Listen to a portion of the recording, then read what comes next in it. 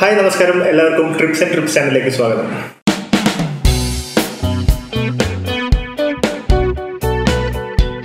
ഇന്ന് പുതുതായി എടുക്കുന്ന പല വീടുകളിലും ഹോം തിയേറ്ററിന് വേണ്ടി ഒരു ഡെഡിക്കേറ്റഡ് റൂമും ഹോം തിയേറ്റർ സെറ്റപ്പ് ഒക്കെ നമ്മൾ കണ്ടിട്ടുണ്ട്. അപ്പോൾ അത് വളരെ ചിലവ് കുറഞ്ഞ രീതിയിൽ തന്നെ ഇന്ന് ചെയ്യാനും ആവുന്നുണ്ട്.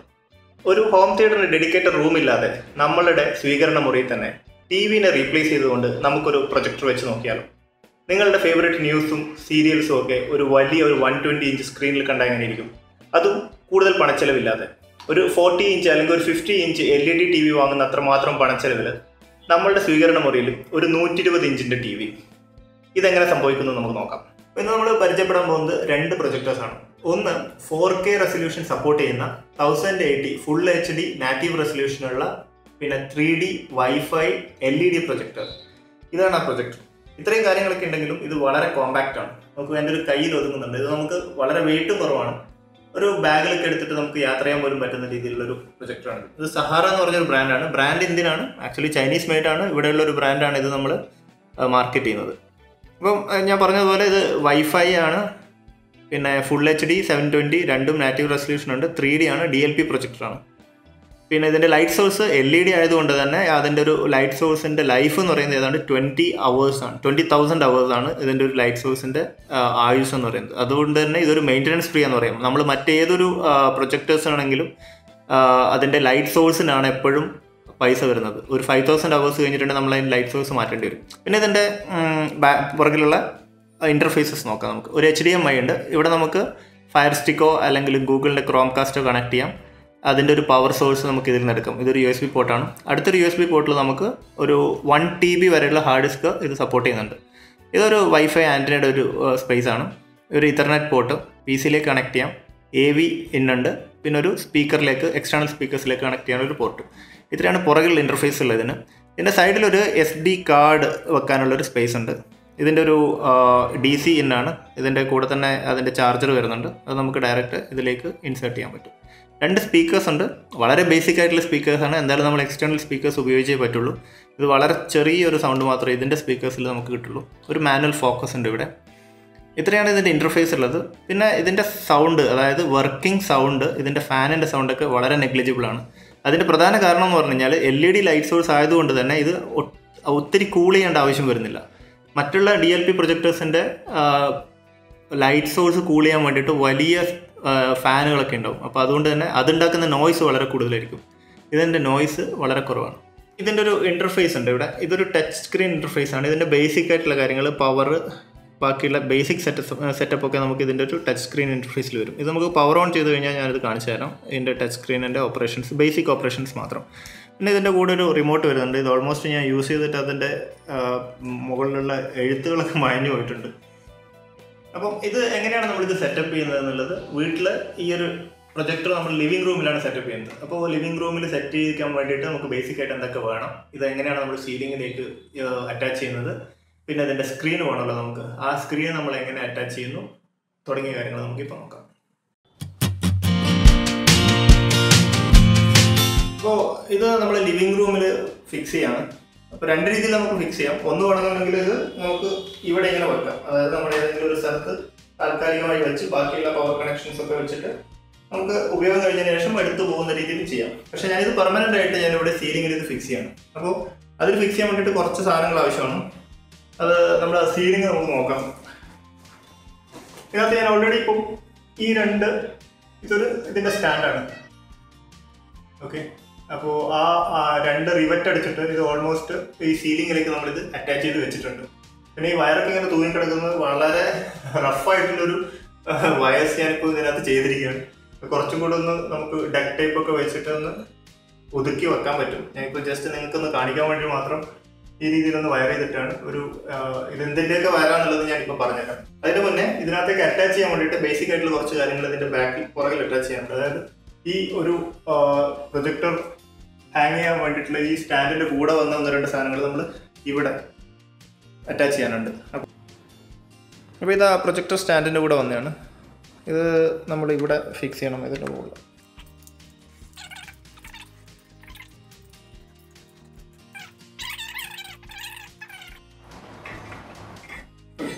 അപ്പോൾ നമ്മളിത് ഇവിടെ ഈ ഒരു സ്റ്റാൻഡിൽ ഇത് ഫിക്സ് ചെയ്യാൻ പോവാണ്. ഇതിനകത്ത് ഇറക്കി വെച്ചതിന് ശേഷം ഞാൻ ആദ്യം തൽക്കാലം 2 സ്ക്രൂ മാത്രം ഇതിനകത്ത് ഫിക്സ് ചെയ്യാം.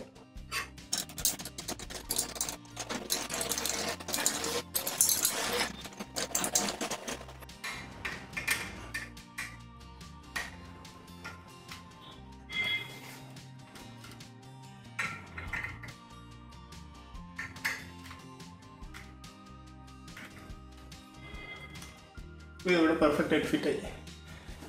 ഇനി ഇതിനകത്ത് നമ്മളിപ്പോൾ വയർ ചെയ്തത് എന്തൊക്കെയാണെന്ന് ഞാൻ പറഞ്ഞുതരാം. ഇതിപ്പോൾ നമ്മുടെ സ്പീക്കർ വയറാണിത്.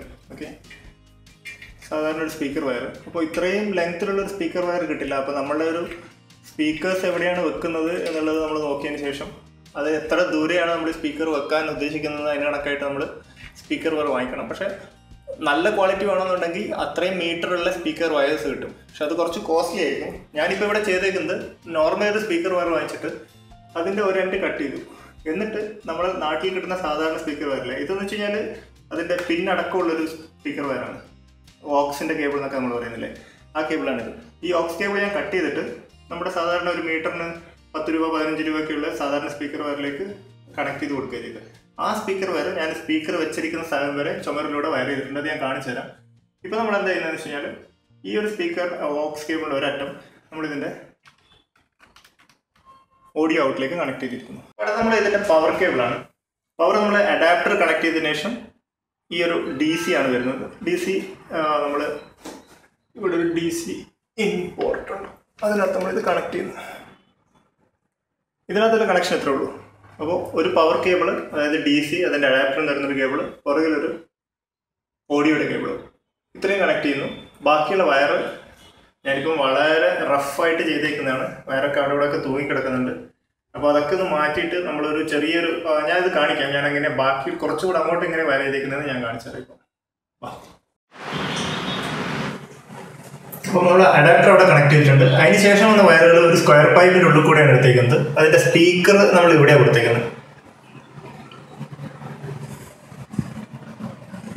ആ സ്പീക്കറിൻ്റെ അടുത്ത് വരെ നമ്മളതിൻ്റെ സ്പീക്കർ വയർ എത്തിച്ചു. അതിൻ്റെ പവറും സ്പീക്കറും ഇവിടെ കൊടുത്തേക്കുന്നു.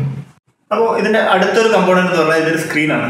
ഓക്കെ, അപ്പോൾ ഞങ്ങൾക്ക് ലോജിക്കിൻ്റെ ഒരു 120 ഇഞ്ച് സ്ക്രീനാണ് ഞാൻ വാങ്ങിച്ചിരിക്കുന്നത്.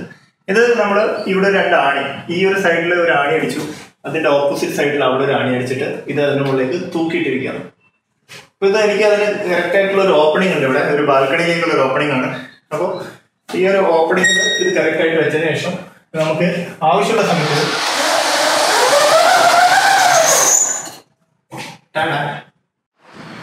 അപ്പോൾ നമ്മളിവിടെ പ്രൊജക്ടർ സീലിംഗിൽ ഫിക്സ് ചെയ്തു. അതിൻ്റെ വയർ, ഓഡിയോ കേബിളും അതിൻ്റെ പവറും കൊടുത്തു. നമ്മളവിടെ ഒരു സ്ക്രീന് 2 ആണിയിൽ തൂക്കി വെച്ചു. സ്ക്രീന് താത്തുന്നതോടുകൂടി എൻ്റെ ഇപ്പോൾ അവിടെ ഒരു ബാൽക്കണി ആയിരുന്നു. ബാൽക്കണിയിൽ വരുന്ന ഒരു വെളിച്ചത്തിൻ്റെ പ്രശ്നം ഉണ്ടായിരുന്നു. ആ വെളിച്ചം കംപ്ലീറ്റ് ആയിട്ട് ഈ ഒരു സ്ക്രീനോട് മറിഞ്ഞു കിട്ടി. അതുകൊണ്ട് അത് കംപ്ലീറ്റ് ഒരു ഡാർക്കായി.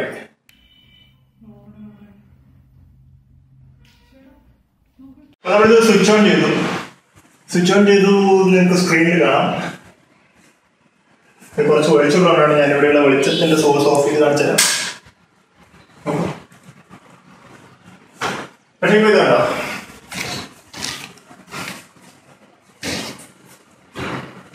പക്ഷേ ഇതിൻ്റെ ഒരു അലൈൻമെന്റ് ശരിയല്ല, ചെരിഞ്ഞിട്ടൊക്കെയാണ് ഉള്ളത്. അപ്പോൾ നമ്മൾ ഈ ഒരു സ്ക്രീൻ കണക്കായിട്ട് നമ്മൾ അത് അവിടെ ഒരു ചെറിയ അഡ്ജസ്റ്റ്മെന്റ് ചെയ്ത് കഴിഞ്ഞിട്ടുണ്ടെങ്കിൽ ഇത് കറക്റ്റായിട്ട് അലൈൻ ചെയ്യാൻ പറ്റും. ഓക്കെ, അപ്പോൾ നമ്മളിത് അലൈൻ ചെയ്ത് വെച്ചു. ഓൾമോസ്റ്റ് 4 കോർണറുകളും അതിൻ്റെ ഒരു സ്ട്രൈറ്റ് ആയിട്ട് അലൈൻ ചെയ്തിട്ടുണ്ട്. അപ്പോൾ ഇനി ഇതിനകത്തുള്ള ഓപ്ഷൻസ് എന്തൊക്കെയാണ് ഞാൻ കാണിച്ചു തരാം. അപ്പോൾ ഈ ഒരു റിമോട്ടിൽ ഇതൊരു വൈഫൈ റിമോട്ടാണ്. ഇതിൻ്റെ ഫസ്റ്റ് ടൈം സെറ്റപ്പിൽ നമ്മളിതിൻ്റെ ഒരു മ്യൂട്ട് ബട്ടൺ ഉണ്ട് ഇതിനകത്ത്. ആ മ്യൂട്ട് ബട്ടൺ അമർത്തി പിടിച്ചു കഴിഞ്ഞിട്ടുണ്ടെങ്കിൽ ഈ ഒരു റിമോട്ടും നമ്മുടെ പ്രൊജക്ടറും തമ്മിൽ ലിങ്ക് ചെയ്യാം. അതിൻ്റെ ലിങ്ക് എനാബിൾ ആവും. വൺസ് ലിങ്ക് എനാബിൾ ആയി കഴിഞ്ഞിട്ടുണ്ടെങ്കിൽ നമുക്ക് ഈ ഒരു റിമോട്ട് എവിടെ വേണമെങ്കിലും യൂസ് ചെയ്യാം. വൈഫൈ സെറ്റ് ചെയ്തിട്ടുണ്ട് ഇതിനകത്ത്. ഇത് കണ്ടോ, നമ്മളിപ്പോൾ ഒരു ആൻഡ്രോയിഡിലുള്ള ആപ്പുകളാണ് ഇതൊക്കെ. ഇതൊരു ആൻഡ്രോയിഡ് OS ആണ് ഞാൻ പറഞ്ഞു. അപ്പോൾ അതിൻ്റെ ആപ്പുകൾ നമുക്ക് ഗൂഗിൾ പ്ലേ ഉണ്ട് ഇതിനകത്ത്. Google play store, Google play music, YouTube ഉണ്ട്. MX പ്ലെയറും VX പ്ലെയറും ഒക്കെ ഞാൻ ഇൻസ്റ്റാൾ ചെയ്തതാണ്. ബാക്കിയുള്ള ഇതിനകത്ത് ബൈ ഡിഫോൾട്ട് വന്ന ആപ്പുകളാണ്. ഇതിനകത്ത് നമുക്കൊരു യൂട്യൂബ് നമുക്ക് എടുക്കാം. ഇത് ഓൾറെഡി എൻ്റെ വൈഫൈയിലേക്ക് ഇത് കണക്ട് ചെയ്തിട്ടുണ്ട്. അപ്പോൾ അതിനുവേണ്ടി നമ്മളിപ്പോൾ പ്രത്യേകിച്ച് ഒരു വയർ ചെയ്യേണ്ട ആവശ്യമില്ല. വൈഫൈ എനാബിൾഡ് ആയതുകൊണ്ട് ഈവൻ നമ്മളുടെ ഫോൺ പോലും നമുക്ക് ഇതിനകത്തേക്ക് മിറർ ചെയ്യാം. അപ്പോൾ ഫോണിൽ നമുക്കൊരു വീഡിയോ പ്ലേ ചെയ്യുമ്പോൾ അത് നമുക്ക് ഈ ഒരു പ്രൊജക്ടർ വഴി നമുക്ക് ഇവിടെ കാണാം. ഈവൻ ഫോട്ടോസ്, നമ്മൾ ഫോണിൽ എടുത്ത ഫോട്ടോസ് ഒക്കെ വലിയ സ്ക്രീനിൽ നമുക്ക് കാണാൻ പറ്റും.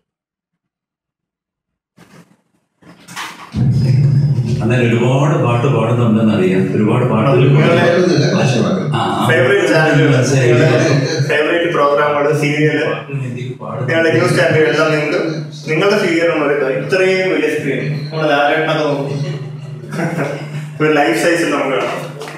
പ്രധാനപ്പെട്ട ഒരു കാര്യം എന്ന് പറഞ്ഞാൽ ഈ സ്ക്രീനിന്റെ സൈസിനനുസരിച്ച് വേണം നമ്മൾ ഈ ഒരു പ്രൊജക്ടറിന്റെ ഡിസ്റ്റൻസ് തീരുമാനിക്കാൻ വേണ്ടിയിട്ട്. ഓക്കെ, അപ്പോൾ നമ്മൾ ഇനീഷ്യലി സെറ്റ് ചെയ്യുന്ന സമയത്ത് ഈ പ്രൊജക്ടർ ഓൺ ചെയ്തതിന് ശേഷം കുറച്ച് പുറകിലോട്ട് പോയിട്ട് അതിന്റെ ആ ഒരു ത്രോ കറക്റ്റ് ആയിട്ടുള്ള ഒരു സ്ഥലത്ത് വേണം നമ്മളിത് ഫിക്സ് ചെയ്യാൻ വേണ്ടിയിട്ട്.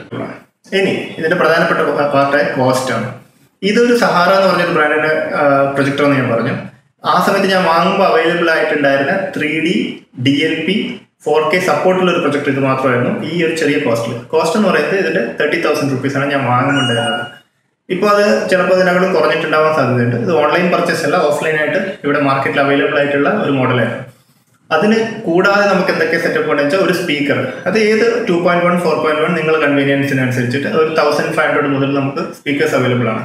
പ്ലസ് ഈ ഒരു സ്ക്രീന് 6000 മുതൽ അങ്ങോട്ട് എലൈറ്റിന്റെയും ഈ ലോജിക്കിന്റെ ഒക്കെ സ്ക്രീൻസ് അവൈലബിൾ ആണ്. അപ്പോൾ നമ്മളൊരു ബേസിക് സെറ്റപ്പ് ഏതാണ്ട് ഒരു 26 പ്ലസ് ഒരു 6 32 പ്ലസ് ഒരു സ്പീക്കറിന്റെ ഒരു കോസ്റ്റും കൂടെ ആണ് ഒരു 37 38 ഒരു 40,000 rupeesനുള്ള. അതായത് നമുക്കൊരു 50 ഇഞ്ചോ അല്ലെങ്കിൽ ഒരു 40 ഇഞ്ചോ TV, ഒരു പ്രോപ്പർ LED TV വാങ്ങുന്ന ഒരു പ്രൈസിൻ്റെ ഉള്ളിൽ തന്നെ നമുക്ക് ഇത്രയും വലിയൊരു സ്ക്രീന് നമ്മളുടെ സ്പീക്കറിന്റെ മുറിയിൽ തന്നെ നമുക്ക് സെറ്റ് ചെയ്യാൻ പറ്റും.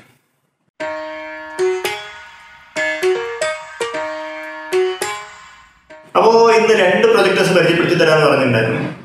അപ്പോൾ രണ്ടാമത്തെ പ്രൊജക്ടർ ഒരു പീക്കോ പ്രൊജക്ടറാണ്. അതായത് SMP HD റെഡിയുള്ള ഒരു പ്രൊജക്ടർ. ഇത് വളരെ ചീപ്പാണ്. ഏതാണ്ട് ഒരു 4500-5000 രൂപക്ക് തന്നെ വാങ്ങിക്കാൻ പറ്റുന്ന ഒരു പ്രൊജക്ടറാണ്. ഇപ്പോൾ യുണീക്ക് എന്ന് പറഞ്ഞൊരു കമ്പനീൻ്റെയാണിത്. ഒരുപാട് കമ്പനി പേര് ഒന്നും നോക്കണ്ട, ഒരുപാട് കമ്പനീസ് ഇതേപോലത്തെ പ്രൊജക്ടേഴ്സ് ഇപ്പോൾ ഇറക്കുന്നുണ്ട്. ഇതിനകത്തുള്ള ഇന്റർഫേസസ് എന്ന് പറഞ്ഞു കഴിഞ്ഞാൽ ഈ ഒരു സൈഡിലാണുള്ളത്. ഇതിനകത്ത് HDMI ഇതിനകത്തുണ്ട്, USB ഉണ്ട്.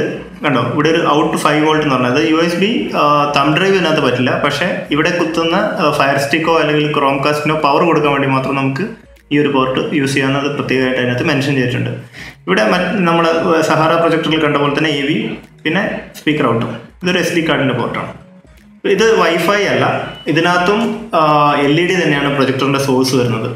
ഈ ഒരു പ്രൊജക്ടറിൻ്റെ ഒരു യൂസ്ഡ് കേസ്, ഒരു വളരെ ഉപകാരമുള്ളൊരു കാര്യം എന്ന് പറഞ്ഞാൽ ഇത് നമുക്ക് സീലിംഗിലേക്ക് പ്രൊജക്ട് ചെയ്യാൻ പറ്റും.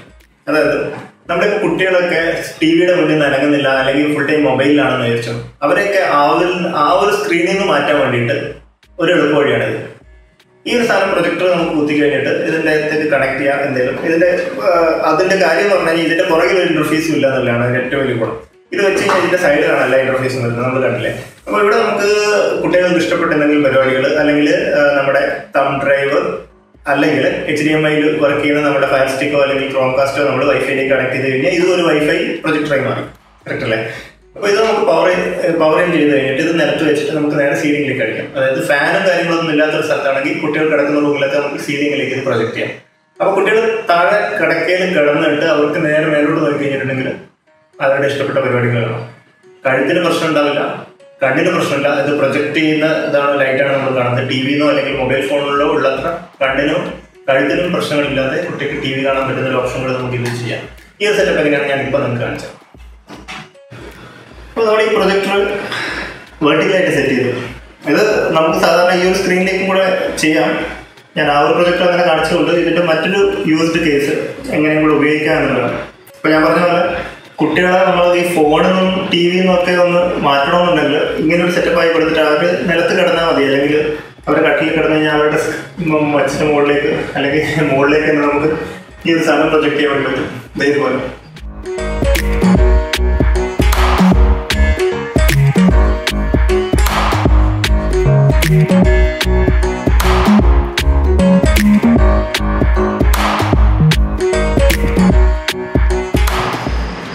അപ്പോൾ വീട്ടിൽ സെറ്റ് ചെയ്യാൻ പറ്റിയ 2 പ്രൊജക്ടറിൻ്റെ വീഡിയോസാണ് നമ്മളിപ്പോൾ കണ്ടത്.